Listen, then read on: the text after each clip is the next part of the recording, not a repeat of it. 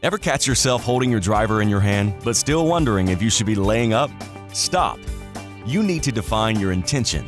Intention is the ability to make a clear decision and stick to it through the end of the shot. Too often, golfers second-guess their decisions and allow those thoughts to compromise their play. Through research and cost-benefit analysis, the intention game was built for you to learn how to develop conviction in your decisions and follow through on them. This will teach you to build confidence in your decision-making skills and help you understand how to play your best golf. Learn a solid routine and develop emotional intelligence with our intention game by anchoring the good shots and disregarding the bad. Become a member of Think Golf today and start training your brain to become the best club in your bag.